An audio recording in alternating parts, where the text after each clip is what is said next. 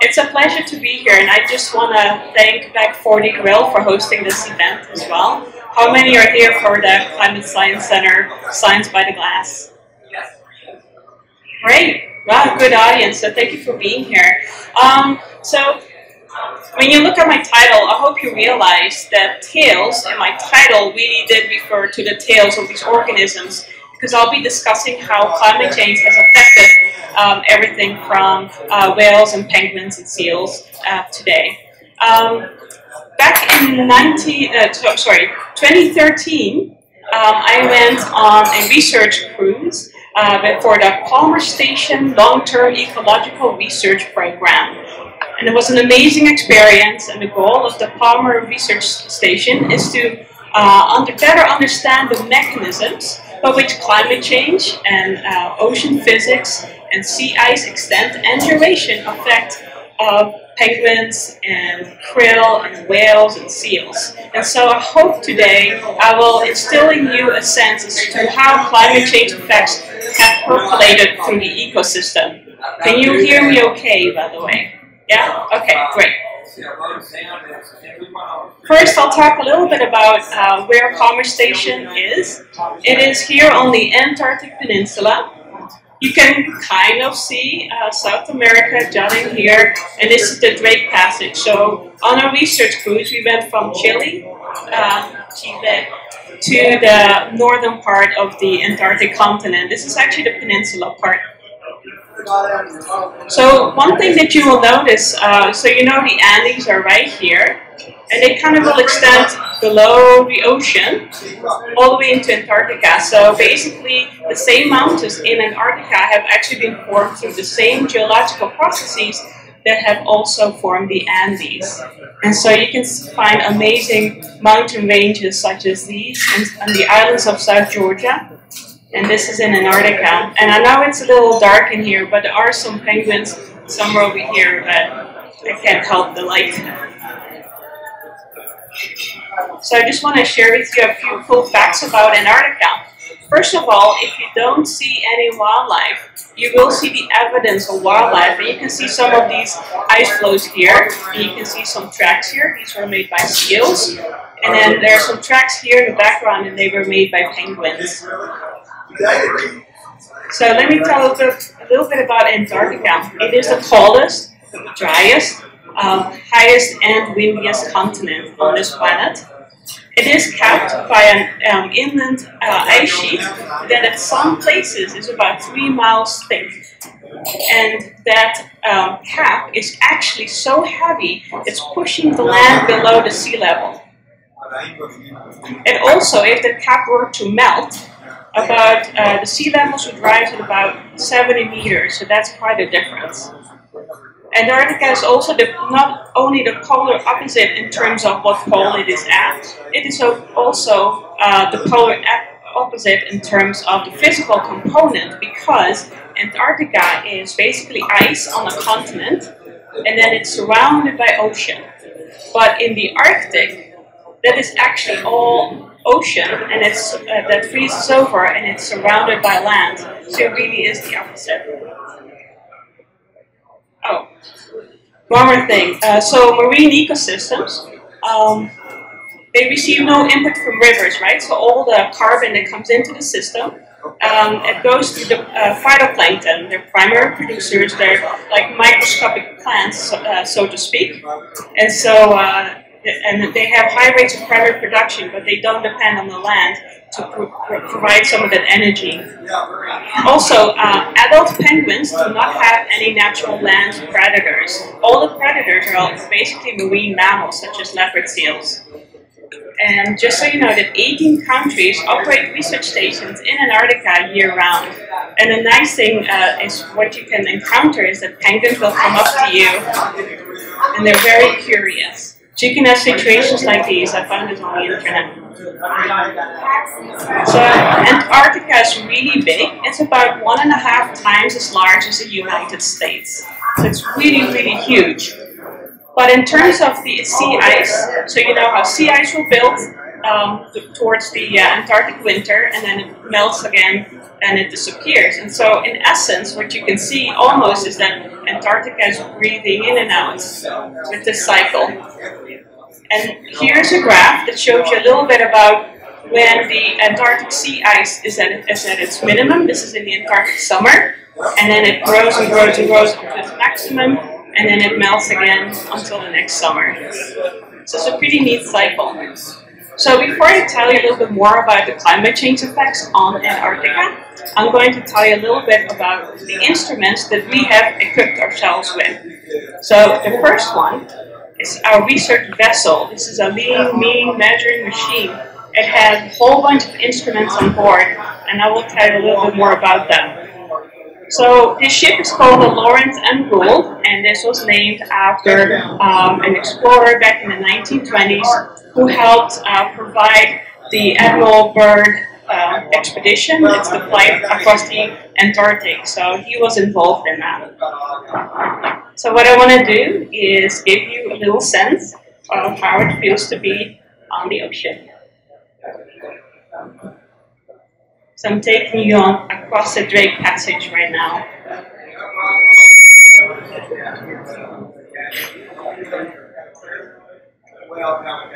So this ship has many different research facilities.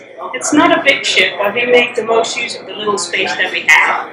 So in this lab you can see two scientists here, and they are aligning the krill, and they'll be measuring the length and the biomass of the krill.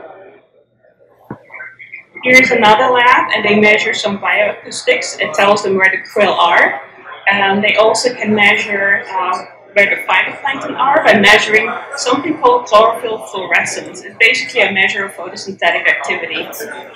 And this is the lab that I'm in. I'm kind of over here in this corner. And this is where we do microbial biogeochemistry. It's a pretty exciting title. We're looking at microbes and nutrients in the water column. We also have some external labs. So these are on the back deck. And these are labs that we use to do isotope measurements. So there is isotopes that, so like oxygen has two different kinds of isotope, like 16O and 18O. Here we are measuring, in this particular instance, this is me, and I'm measuring the activity of the microbes by using a tracer that's actually tritiated hydrogen. And the microbes will take that up, and we can measure how much they've taken up by putting it on a machine that tells us how much radiation came out of it. So this is the instruments on board, and there's a whole bunch of measurements that are being taken. We know the latitude and longitude, for example, and there are some temperature measurements, there are some barometric pressure measurements, we know the salinity, we know the depth. Every time we go on this vessel anywhere, there's this echolocator, the echo sounder, and it's pretty amazing. It just tells us how much ocean there is below us. It's pretty impressive. One of the really impressive equipment that we have, they're called slow-coming gliders. And these are gliders, they're also known as autonomous underwater vehicle. And they don't require a lot of energy. The only thing that they need really is just a set of some batteries. And they can be in the water for about 5 or 6 weeks before the energy runs out. And what these gliders will do is they zigzag down the water column and back up again. And they propel themselves forward just by changing the buoyancy. And this is pretty amazing. It's very efficient use of the little energy that they have. And they can measure a whole bunch of, on the physical environment, like temperature, salinity, light levels. They can measure where the phytoplankton are, they can measure where the krill are. It's pretty impressive. And just as an example, this is some data that the glider will return. And so these are temperatures. You can see there's some water, warmer water, and it's welling up here towards the surface. There's some cooler water over here. And the neat thing is, this is being combined by penguins that have satellite tags attached to them. And with these satellite tags, the penguins, we know from the penguins how far they go, how deep they dive, how often they dive. And so we know where they're foraging, which is great because now we can tell the gliders that I showed you earlier as to where they need to go to get some more information, because they can tell us why the penguins are there. So here's a picture of what the glider took, and this is a measure of the chlorophyll fluorescence. It tells us how much phytoplankton there are. And with our phytoplankton, there's possibly krill that are feeding on the phytoplankton, and krill is the food of these penguins. So you can tell we really like the slocum gliders. So this is Oscar Schofield. He's at Rutgers University. He's one of the main scientists on this project. Now we also measure zooplankton. Zooplankton are basically animal organisms that kind of wander, float about in the sea. They're called plankton because they cannot purposefully go somewhere. They just go where the waves take them. And so this is a net toad, and what we catch in here, they sample the surface waters, and you can see we can get a lot of krill, and there's some copepods, some polychaetes, and a tiny little squid, and there's some jellyfish as well. So we get a whole bunch of organisms in our nets, but most abundant are the krill. So here in the top, which is the main food base of the whales, the penguins, and the seals. We can also sample krill and other zooplankton at different depths, and this is a net that can open and close at different depths. This is called a MOC-NES. I don't know. It stands for Multiple Opening Closing Net Environmental Sensing System. MOC-NES for short. I think somebody just had fun coming up with that name. In any case, what this does is can track the daily migration of the krill to deeper depth, and as they come back up to the surface. So this happens on a daily basis. Now the other neat thing is we have these wonderful Niskin bottles. These are positioned on a rosette, and then we lower them all the way to the bottom of the ocean. And then as we take them back up again, the bottles will close one by one, and they can sample water at all those different depths. So this is pretty amazing because at 4 kilometers depth, the pressure really increases. So at sea level, the pressure is 1 atmosphere, which is the same as 14.5 pounds per square inch. But we don't feel that, do we? It's because we have fluids in our body that are pushing with the same force towards that. But once you go into the water, just a few feet deeper, you can feel the pressure on your ears and all that. So can you imagine going now 4 kilometers depth? So if anybody's interested, I actually brought with me in my bag styrofoam cups. We drew on these styrofoam cups beforehand, and then we attached like a potato sack to this CTD, and then we lowered them at 4 kilometers, and they collapsed quite a bit. So I will show you if you're interested. In any case, so what they collect, we will measure from those the microbes in water, what kind of phytoplankton there are, the numbers, the size. We'll measure a little bit about carbon and oxygen in the water, and salinity and temperature. So really a lot of variables, as you can see here. Here's where the CTD came back on the ship, and now we're sampling from those. And here's the phytoplankton lab, so they'll be measuring the productivity. Another really cool sampling method is that this is called the sediment trap. So most of the productivity in oceans is only in the upper layer of the ocean, the first 100 meters. So much activity, but the ocean can be 4 kilometers deep in this area. So some of the particles that are from the surface will rain down to the deeper areas. And this is a way that, because I'm a carbon person, I'm thinking in carbon terms. A lot of carbon can get transported down to deeper depths where it's taken out of the active cycle. So this is a cool way where atmospheric carbon is being reduced and goes down deeper in the surface, below the ocean surface. And so this is really important for the global carbon cycle, because a lot of the carbon from the atmosphere is taken out this way. And this is, so as John mentioned, I'm also an artist, so they asked me to draw a flag over here. I'm busy drawing that flag, and here the sediment trap is being redeployed to be picked up again the next year. So my favorite sampling method, and maybe yours as well, is how do you take tissue samples from whales?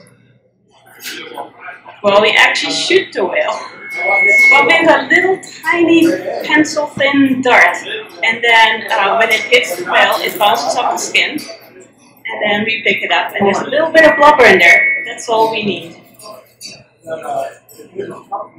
So as an example, I want to show you how that looks like. So there's 2 humpback whales, and we just shot the first one, and we just got our sample. It's that simple, and they didn't even feel it, at least that we know of. Another really cool sampling method as well, how do you sample the penguins? Well, it's actually really easy because the penguins don't run away from us. Right? So it's easy to measure the size of their beaks, it's easy to put them in these bags to weigh them, so we're getting the weights of the fledglings. It's pretty amazing, and as I mentioned, penguins are not afraid of humans because they don't have natural land predators, and we don't hunt them. So we can get actually pretty close to these colonies. But according to the Antarctic Treaty, if you ever do go to Antarctica, you cannot approach a penguin. So we have to stand at least 5 meters away from these penguins. But if they decide to come up to you, that's okay, because that is their choice. When penguins come out of the water, and we have seen probably images and like documentaries where they land, come out of the ocean, hop on the land. I don't think they can see very well, and this is also shown by this penguin. He hopped out of the water straight onto our zodiac. It's pretty funny. And they really do go around doing their own business, even while we're doing our work. And it makes really fun to see them walking around here. So sampling penguins is easy. So let me show you some of the scientists that are part of this project. So here's David Johnston. He is the whaler, so he's the one that takes the whale samples. Here is Donna Fraser. Her husband wrote a book about climate change in Antarctica, and I'll talk a little bit about that book later. But she's a seabird scientist. This is Oscar Schofield. This is the one that was hugging the Slocum glider. And he knows a lot about phytoplankton in these oceans. This is Debbie Steinberg. She's from Virginia Institute for Marine Science. Really amazing collaborator and knows a lot about the system. And this is the main scientist. He's the chief scientist, Hugh Daplow. And he's the microbial person on this trip. So here's the Palmer Research Station area.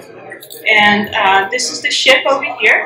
And it's docked right next to Palmer Station. Palmer Station is actually on an island called Anvor Island. And it's just off of the Antarctica Peninsula, which you can see here. Those are the tall mountains. As I said, they're kind of like the extension of the Andes. But you can also see beautiful lichen here on the foreground. Pretty amazing. So one thing that we always do on the cruise, this is done annually. The ship will travel in transects to each of these points, and then they will take a whole bunch of measurements ranging from microbial communities, phytoplankton size, krill abundance. So we'll take a whole bunch of measurements here, and then we travel further and further south. So we start out in the north, and then kind of like do the zigzag pattern further south. But this is also the area that has experienced the most rapid warming. But more recently, they have actually been able to go even further south. So this is because of the warming trend. So this area has been warming 4 times faster than the global average. So it's a pretty fast rate.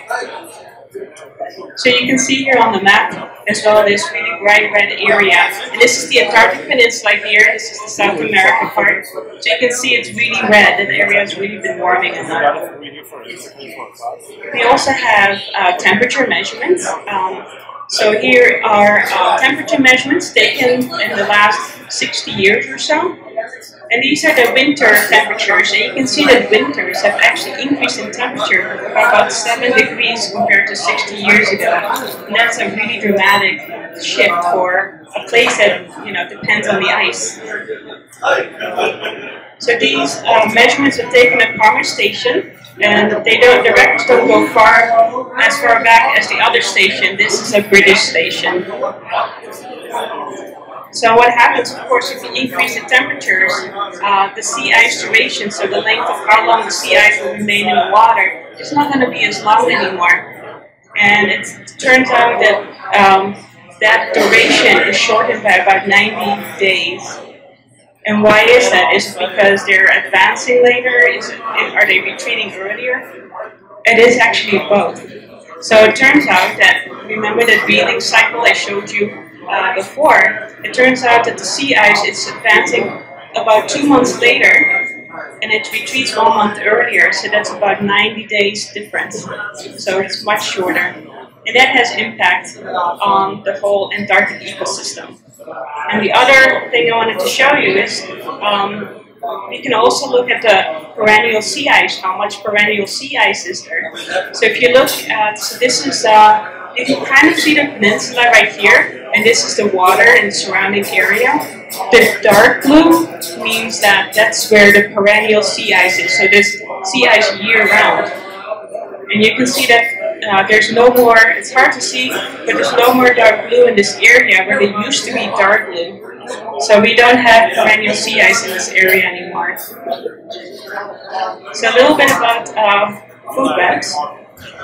So we have different levels of the food web. So we have phytoplankton, which are the primary producers, and they're the base of everything. The microbes depend on them because the microbes need energy, they need organic matter, and they convert some of that into nutrients. But the krill, so the phytoplankton are basically plants in a sense, and so they're grazed by the krill, and they're grazed on by fish. And then these, in turn, are being foraged on by seabirds and seals and whales as well. We also have a new organism coming into the area, and they're called salps. I put them here at the top of the food web because nothing eats them. We wouldn't eat them either, trust me.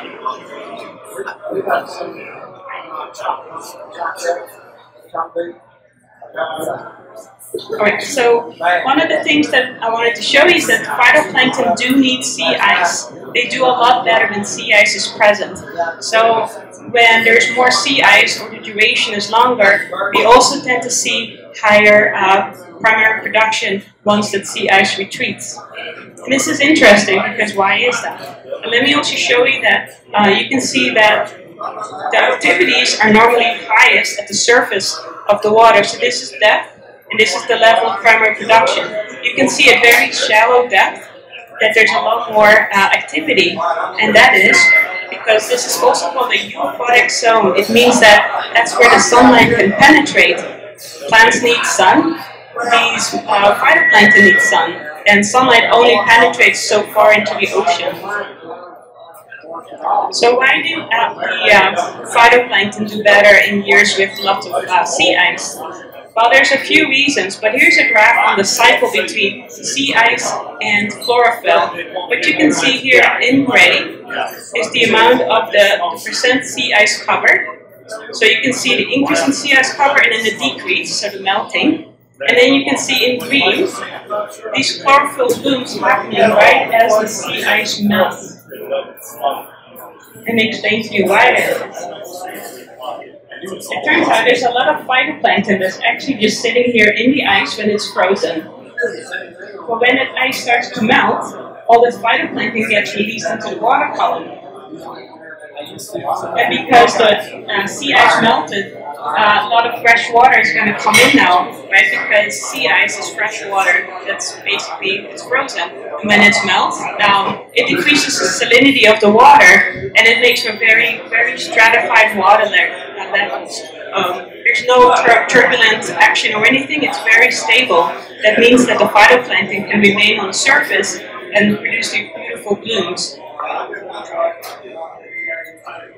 You can see that sea algae, they do grow underneath the ice, and so here's a sample of some ice. It's a little hard to see in this light, but there's some brown spots in there. They're actually diatoms, and they live underneath the sea ice. And here's a close-up photo of the diatoms. So it's a pretty cool phytoplankton.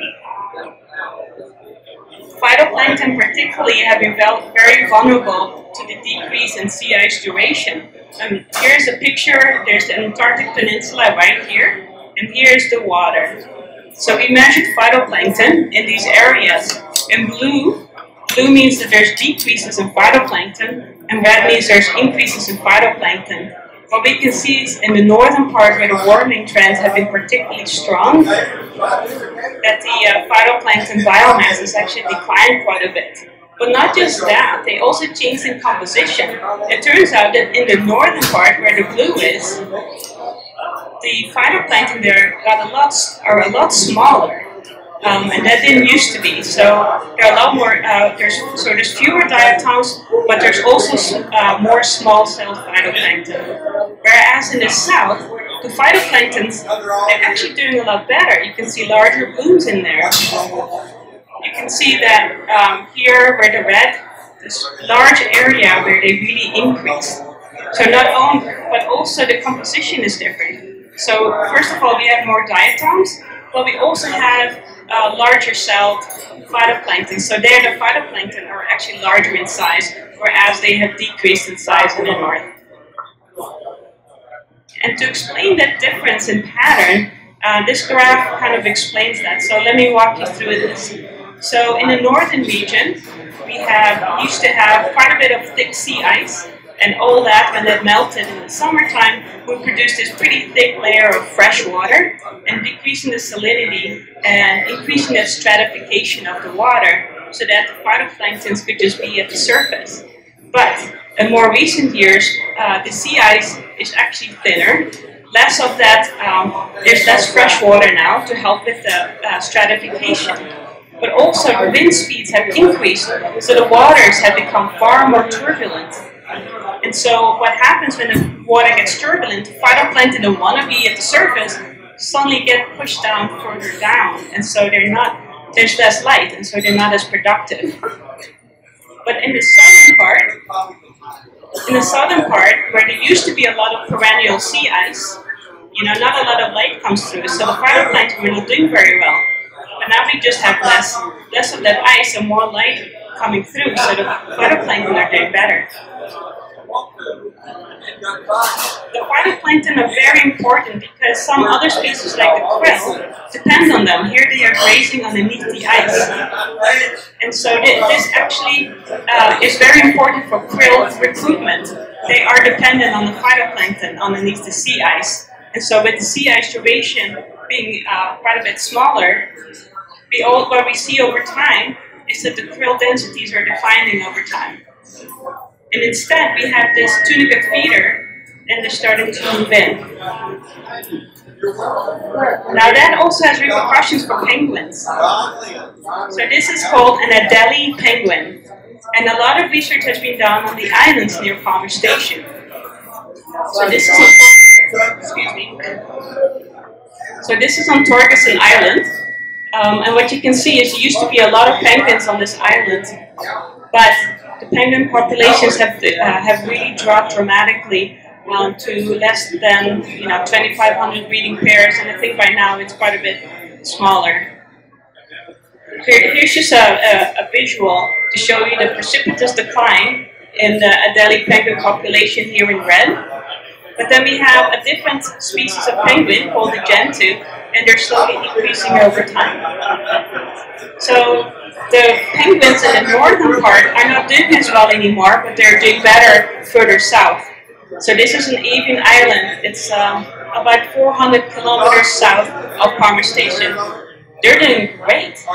And so one of the things you might think of is, well, maybe they just moved further south, and I can tell you they probably did not. They actually have very high site fidelity, which means that where they breed and they produce the young will come back to the same place where they grew up. Okay, so that's not the case here, is that the southern populations are just doing better because their diet is better. So here's the stomach contents of an Adelie penguin. You can see a lot of pink mass in here. That's krill. You can see this little silvery part in the middle, and that's a fish. So the Adelie penguin diet has actually changed over time. Here's a quick picture, just some slices. Most of the diet is either Antarctic silverfish or krill, and not much of anything else. But you can see back in the day is that the fish comprised almost half of the diet of the penguins, and then krill were the other half. But over time, what you can see is a decline in that red, the fish. And so right now, there's not a lot of fish anymore in their diet. It's now mostly krill, as you can see in this photo.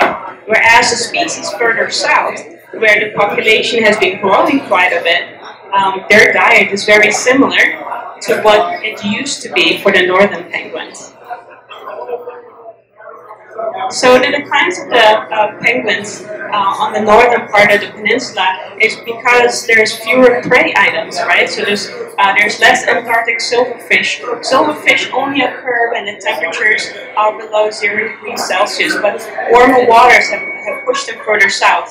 So there's less fish, which explains why there's so few fish in the penguins' diet in the northern region, but also because we know that krill densities are declining. So there's a feedback loop, right? So we have less krill, we have less prey over here. So now we have these penguin chicks. Remember, we measured their mass. Turns out they're getting lighter and lighter. So when they become old enough to go out and forage on their own, they can't make it very well. They don't have a buffer. They're too light to make it. So we have fewer penguins growing up into adulthood. And then what happens is, because we have fewer penguins, the colonies will be a lot smaller. And now there's these predators on land. These birds are called skuas, and they will actually catch the penguin chicks, and they're more likely to catch one if the colony is small. So you get this feedback loop, right? Because when more chicks get eaten, then less can go out in the ocean, and we already know that their survival rate is going to be bad, and they won't make it into adults. So it's this positive feedback loop that just makes the penguins go into decline. And yeah, that's pretty sad. This was actually also part of a book. I don't know if you remember the people I showed earlier, Donna Fraser, her husband, Bill Fraser, wrote this book. He's featured in this book. It's written by Fen Montaigne.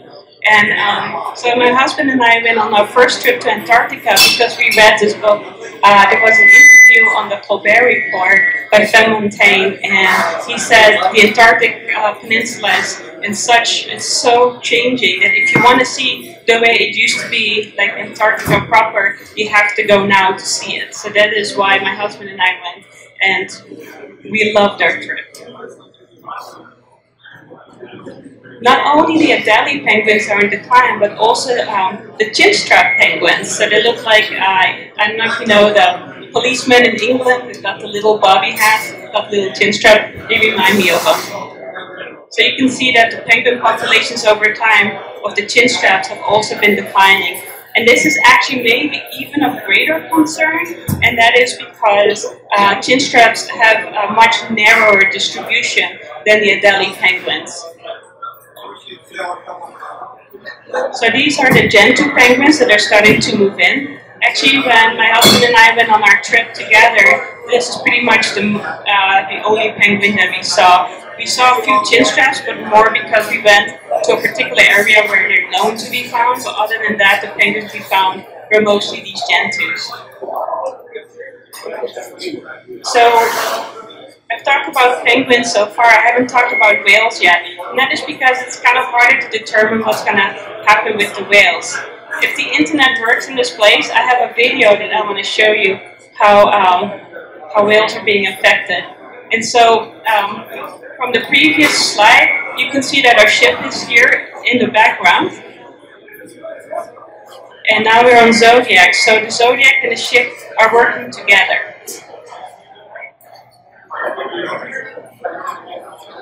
Hopefully this works.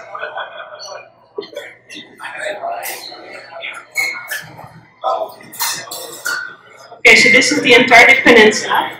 We're zooming in on an area called Wilhelmina Bay. This is Anvor Island. We're going to go into this area over here, where we have sighted a whale.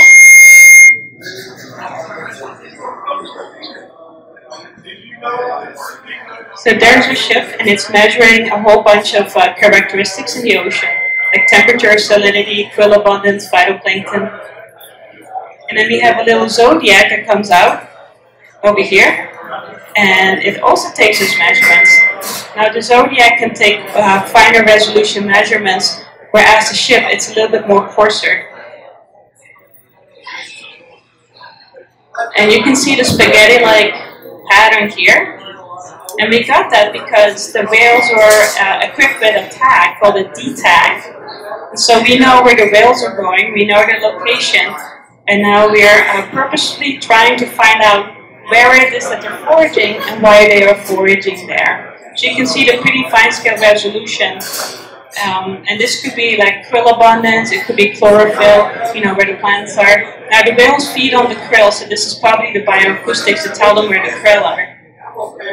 So both the zodiac and the ships, they're working together. The ship is doing this outline, broader area, whereas the zodiac is targeting the area where the whale is.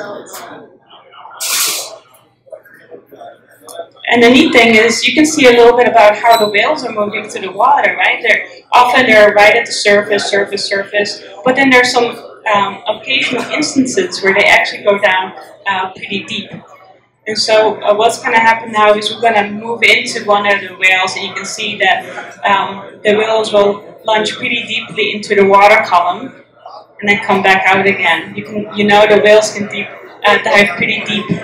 So here we're zooming in on the, well, I guess you can kind of see the whale. And it's going down and then going back up again, and it's going to plunge very deep into the ocean. So now combined with the measurements, we know, where they're diving and what the conditions are in that water.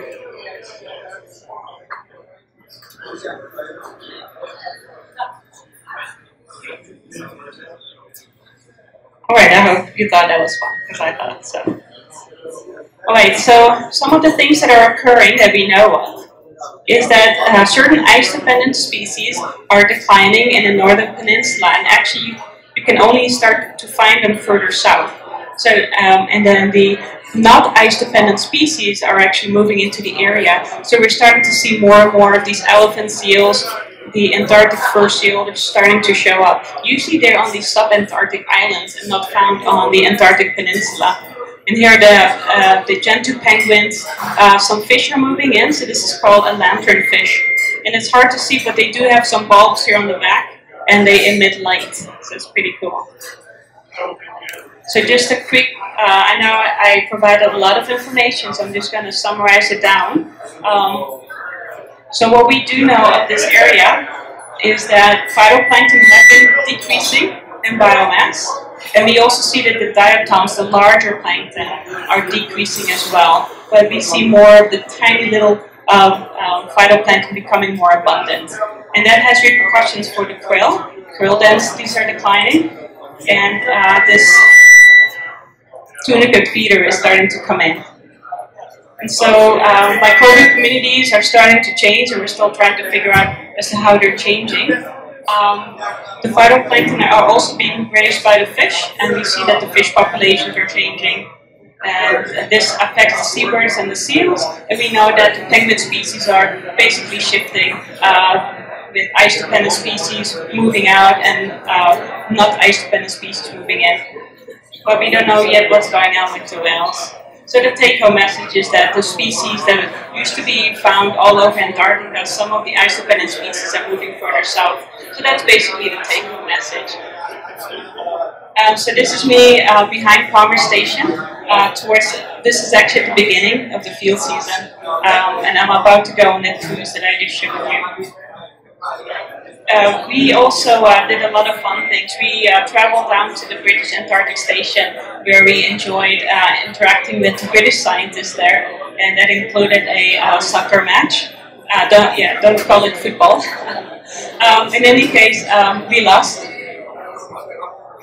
And we also we had some day trips with the British, and it was really amazing. So here I am. I'm going down this crevasse. in the ice, and then somebody is beneath the ice and is helping you to make sure you don't, fall or do something bad. And so, but once you're inside, it's absolutely stunning. You're in this crystal cave. So that was really a lot of fun. There's actually a video I wanted to show you. There's a trailer out. I don't think it's going to work. But maybe what we can do is maybe on the Climate Science Center website, we can post the link to the video so that you can view it at your own time. But it's a pretty amazing trailer, and I hope you get to see the video. I'm in it a few times, but just in the background. So, anyways, thank you for listening, and I'll take questions.